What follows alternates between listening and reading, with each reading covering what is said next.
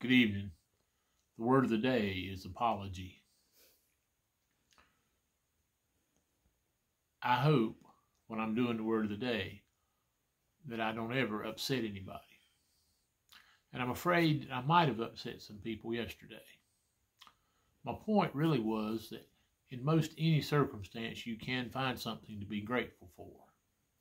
I was grateful for several things that have happened recently.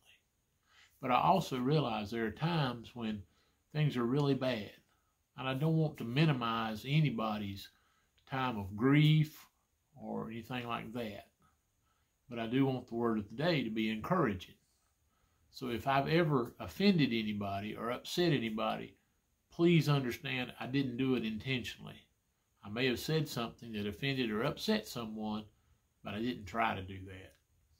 So I hope you will accept my apology and realize that when you're wrong, you need to admit it and apologize. So this is my apology. If I've ever offended or upset anybody, I didn't mean to. And I hope when you do apologize and someone accepts it, it will help you have a great day.